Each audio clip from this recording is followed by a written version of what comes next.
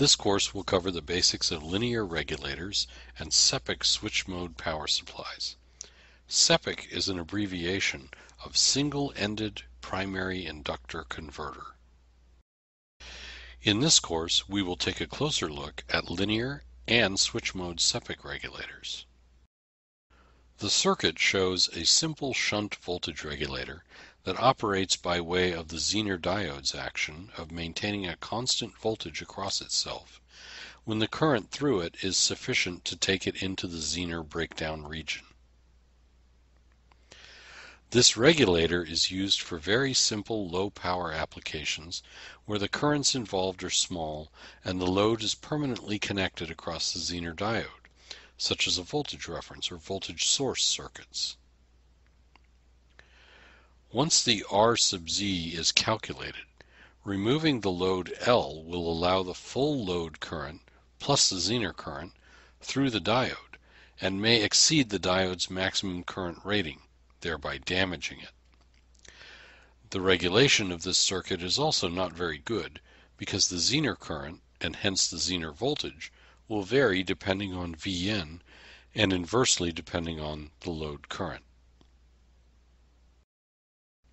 Adding an emitter-follower stage to the simple shunt regulator forms a simple series voltage regulator and substantially improves the regulation of the circuit. The pass transistor, QC, automatically adjusts its collector-emitter resistance to keep the output one diode drop below the Zener voltage VZ. In other words, QC forms an NPN emitter-follower that buffers the Zener voltage. This regulator is classified as series because the transistor regulating element, QC, appears in series with the load. QC sources current to the load. QR is added to regulate the output. QR monitors Vout and adjusts the base of QC. The correct amount of current is always being delivered to the R1, R2 divider to keep the output at the desired value. To limit the current output, transistor QCL is added. QCL is normally cut off. When the current I out is great enough to put a 0.5 volt drop across the RCL resistor, QCL starts to move out of cutoff and pull more current through the 1 k ohm resistor. This QCL current lowers the QC base, which causes QC to reduce its collector to emitter current. As Vout falls, QR goes into cutoff, and QCL gains complete control over QC.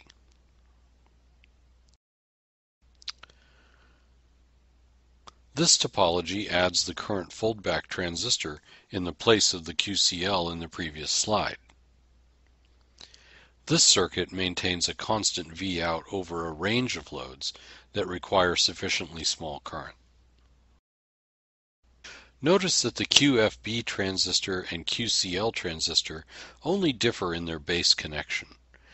Rather than sensing the RS drop directly, the QFB transistor base is attached to a resistive divider, and so it becomes active at a different stage than the QCL transistor current limit. Because the R3-R4 divider draws additional current, quiescent current will be higher than in the simple current limiter case. In general, the advantages of linear regulators are simplicity, low noise, no EMI issues, and fast design. The major shortcomings of this type of regulator are low efficiency, especially when Vout is much smaller than Vn, and difficult thermal management due to the heat generated by the power loss. Linear regulators can be classified by their series transistor. There are NPN, PNP, NPN-PNP, PMOS, and NMOS types. This table shows the advantages and disadvantages of different topologies. The majority of linear regulators are still bipolar due to the lower cost in comparison to MOS devices. Linear regulators are preferred in many designs. Compared with switching regulators, they provide lower cost, fewer external components, and less circuit complexity. However, linear regulators have drawbacks: reduced battery life, higher cell count, larger dropout voltage, and heat. Though not unique to portable equipment, these problems call for solutions different from those associated with AC-powered equipment. A linear regulator specification which is critical in battery or low-power designs is quiescent current, also called operating current or ground current. This current never makes it to the load. It flows from the battery to power the regulator itself. The importance of this spec is that it is proportional to the magnitude of quiescent current with respect to load current. For example, if the load current is 350 milliamps and the quiescent current is 1 milliamp, its contribution to inefficiency is only about 0.28%. However, for 1 milliamp loads, the percentage loss is much worse, 50%. Load currents often vary widely, so the net effect of quiescent current on battery life depends on a combination of these two cases. The question is, which load occurs for the greatest amount of time?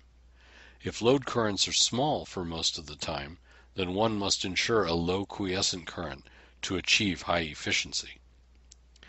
This table shows how quiescent currents affect efficiency for three devices: a common low-power regulator often used in AC line-powered designs, the LM78L05, and two regulators optimized for low operating current, the MAX 8863 and MAX 882. Thermal issues are important for any linearly regulated supply, but in portable devices, especially handheld devices, the problem becomes acute. Though ICs can handle only a limited amount of heat, new surface mount packages are helping. The 5-pin SOT23 package is rated for over 500 milliwatts, and some exposed pad packages are rated for almost 2 watts. The single-ended primary inductor converter, or SEPIC, is a type of DC to DC converter allowing the voltage at its output to be greater than, less than, or equal to that at its input. The output of the SEPIC is controlled by the duty cycle of the control transistor. A SEPIC is essentially a boost converter followed by a buck boost converter. Therefore, it is similar to a traditional buck boost converter. But this topology has the advantage of having a non-inverted output. In other words, the output is the same voltage polarity as the input. Using a series capacitor to couple energy from the input to the output, and thus can respond more gracefully to a short circuit at the output, and being capable of true shutdown. When the switch is turned off, its output voltage drops to 0 volts, following a fairly hefty transient dump of charge. SEPICs are useful in applications in which a battery voltage can be above and below that of the regulator's intended output. For example, a single lithium-ion battery typically discharges from 4.2 volts to 3 volts. If the other components in the system require 3.3 volts, then the SEPIC would be effective. During a SEPIC's steady-state operation, the average voltage across capacitor C1, noted here as VC1, is equal to the input voltage, Vn. Because capacitor C1 blocks direct current, the average current through IC1 is 0, making inductor L2 the only source of DC load current.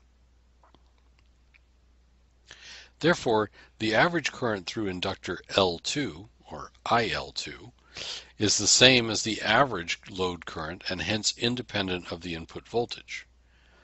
Looking at the average voltages, the following can be written: Vn equals VL1 plus VC1 plus VL2.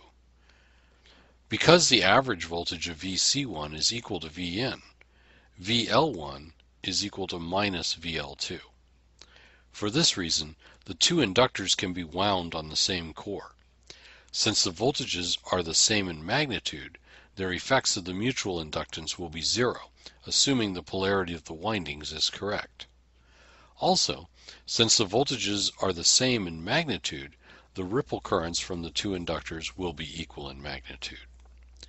The average currents can be summed as follows. Average capacitor currents must be 0.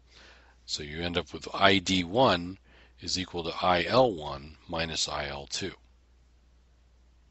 When switch S1 is turned on, current IL1 increases and the current IL2 goes more negative. Mathematically, it decreases due to the direction. The energy to increase the current IL1 comes from the input source. Since S1 is a short while closed, and the instantaneous voltage Vc1 is approximately Vn, the voltage VL2 is approximately minus Vn. Therefore, the capacitor C1 supplies the energy to increase the magnitude of the current in IL2 and thus increase the energy stored in L2. The easiest way to visualize this is to consider the bias voltages of the circuit in a DC state, then close S1.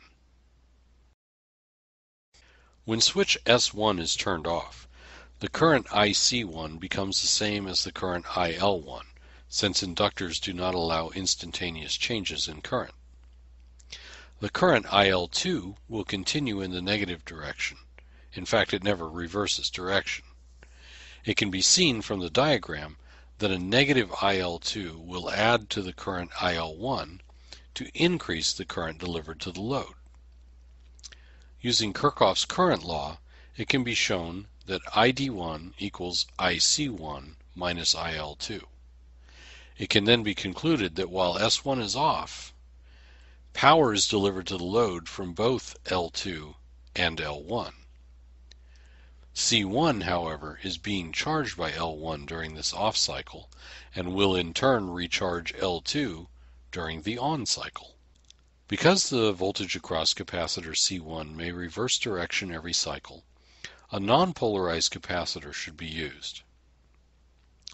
However, a polarized tantalum or electrolytic capacitor may be used in some cases, because the potential across capacitor C1 will not change unless the switch is closed long enough for a half cycle of resonance with inductor L2, and by this time the current in inductor L1 could be quite large. The capacitor Cn is required to reduce the effects of the parasitic conductance and internal resistance of the power supply.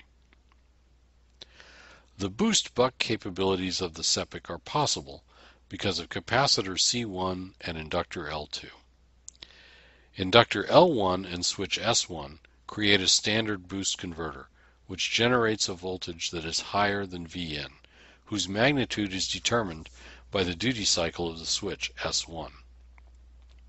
Since the average voltage across C1 is Vn, the output voltage VO is Vs1 minus Vn.